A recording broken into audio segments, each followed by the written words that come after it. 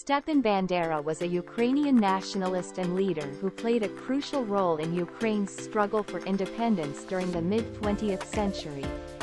He fiercely opposed Soviet and Nazi control over Ukraine and advocated for Ukrainian nationalism. Bandera's activism led to imprisonment, but he continued to inspire and organize resistance movements, including the Ukrainian Insurgent Army (UPA). He is considered a symbol of Ukrainian independence and resistance against oppression.